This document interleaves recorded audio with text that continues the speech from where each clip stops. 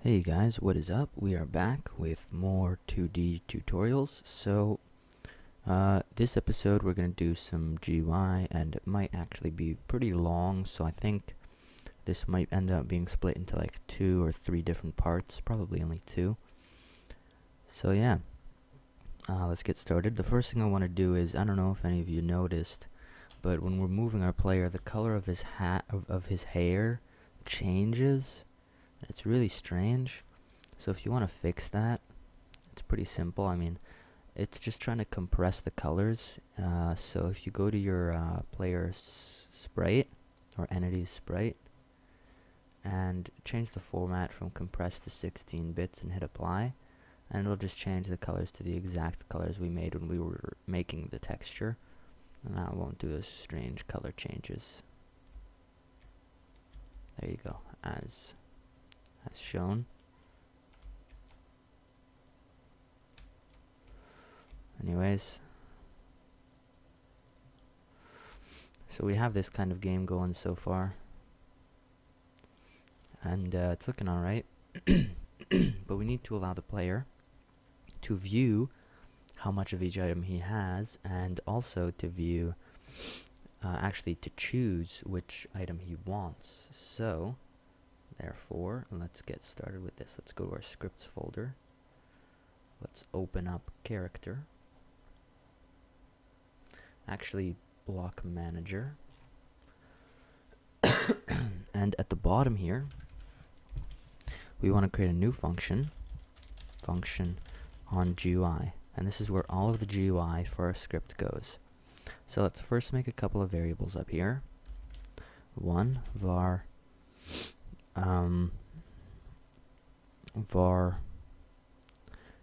is on, which is a boolean, and just false. Oh, equals false. Shit, what have I done? Equals false.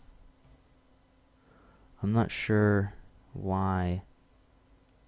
It appears as if my... Yeah, it said it just skipped like a million frames. One moment, sorry. Excuse me for that. I'm just going to set the processing priority for my broadcasting software to high. That way it doesn't skip frames. Okay, so basically, I don't know if you noticed, but I just made a new variable here, is on, which is a boolean, and it is equal to false by default. And down here on GUI. So one thing we want to do is, in update, we want to go if input.getKey down key code dot, and then this is the point where you choose which key you want the player to press in order to open the drop down menu. So I'm going to go with E. Actually, I'm going to go with R. I normally go with R. We're going to go ahead and say is on is equal to exclamation mark is on. So if is on is false, it'll turn it to true, and if it's false, it'll turn it to and if it's true, it'll turn it to false. So basically, it like toggles is on when you press the R button. Okay, let's just make is on private, because we don't need to know that. Just make it cleaner. Okay, so now function on GUI. If is on, we'll do GUI dot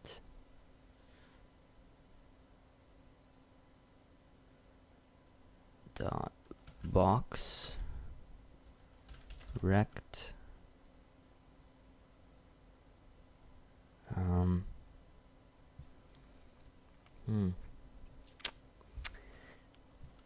0000.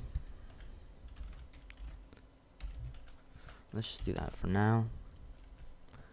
Okay, so GUI.boxRect. So the origin position, okay, first we've got our origin position on the x-axis, then on the y-axis, and we've got our x size, then our y size. So let's make the origin position about 10 and 10. And let's go with maybe 250. And I guess we'll just call it blocks. Oh. Okay, and now we'll go GUI dot button. Oh, actually, we'll go if GUI dot, oh my gosh, dot button. I just keep messing up my typing, I'm sorry. Rect 10. This one will be 60. Actually, let's not do 10, 10. Let's just do 0, 0. 0, 60.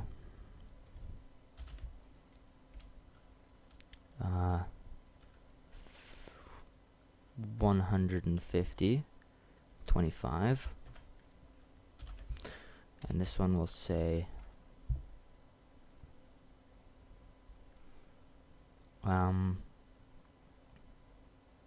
actually we won't do 150, we'll just do 200 here. And we'll do dirt plus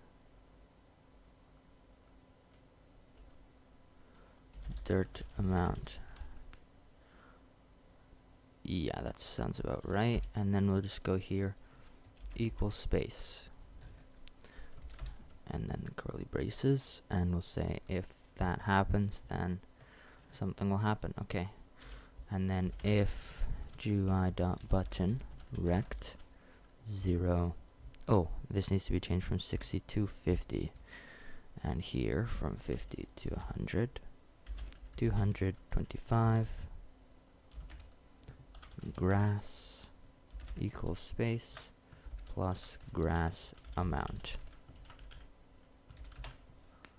So if you press this, then of course dirt selected block selected block equals dirt block, and then here selected block equals grass block, and that should work. Let's just test that out there for a moment. R, there you go.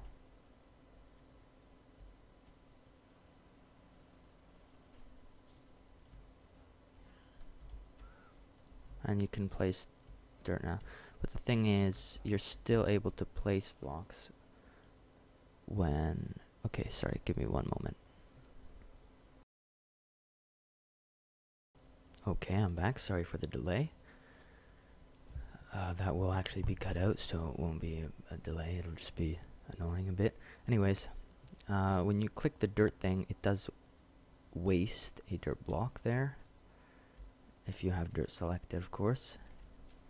So we need to make sure that you can only place and destroy blocks if the menu is closed. So let's take this whole chunk here.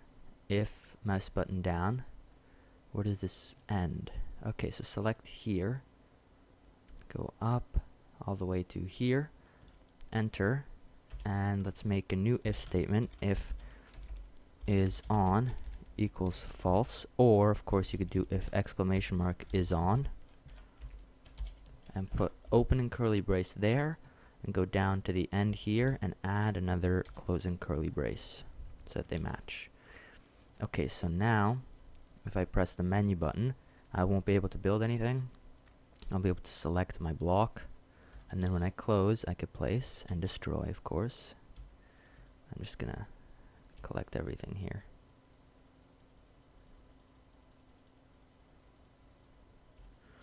And then I can choose grass, and I'm not allowed to place it until I close the menu, and then I can finally place grass blocks. I'm not sure if I said glass. If I did, I didn't mean to. Okay, so that's good. Now, what we want to do is we want to make a better... Okay, actually, there's one thing that I noticed. There's a space between these two. We don't want that space, so easily adjust that, changing 100 to 75. and that will change that to a normal kind of look. Okay, so now let's say the position on the y-axis, which is 75 here and 50 here, let's change that to mathf.lerp, and then let's go from negative 50 to its position, which is 50, in about a half of a second. And that should work, I suppose. It does. Okay, so let's change this one. mathf.lerp, negative 50, 75, 0.5. Oh, I did 0.5, 0.5. That would have caused an error. There we are. So now if we open the menu, problem. Why are they doing that?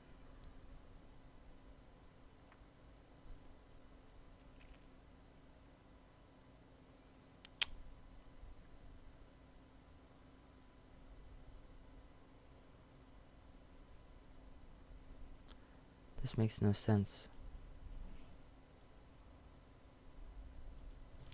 What if I went from...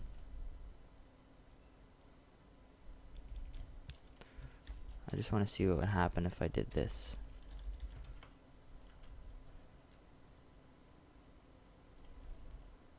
Yeah, they both group down there.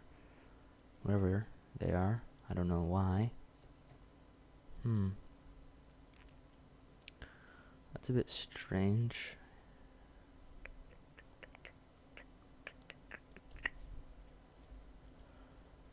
Okay, there is another way we can do this. Oh, sorry. Should that stay at 100? What did I just change? I don't know what the hell I just did. Whatever.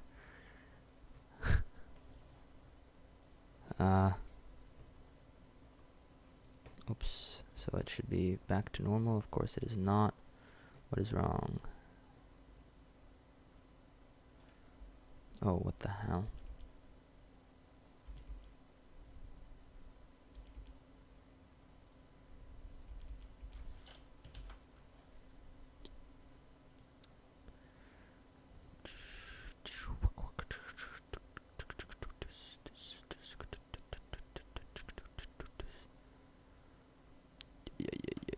Oh, I still have mathf.lerp. Oh, that's what I've done. I'm completely oblivious to what I've done. Let's just fix that up. There we are. My bad. Now it should be back to normal. Yeah, it is. Okay. So I don't know what I've done there. I suppose we can leave our menu like that for now. If you want, simply comment. We can do a more advanced menu using sprites where they fall in, and then you we make all the designs in Photoshop and everything. But this is the basic idea with this kind of going here. And then of course we can also make, if this happens, then GUI.box rect not 0, rather 200, 50, 25, 25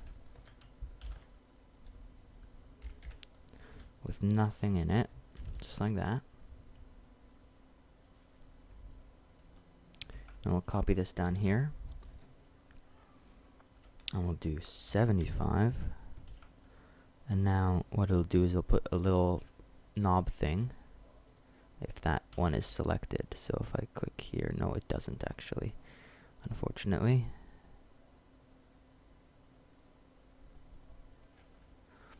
However, what we can do instead, let's just get rid of this, to do the same function. Sorry, this one's a bit of an unorganized episode. I'm really sorry about that. If selected block equals dirt block.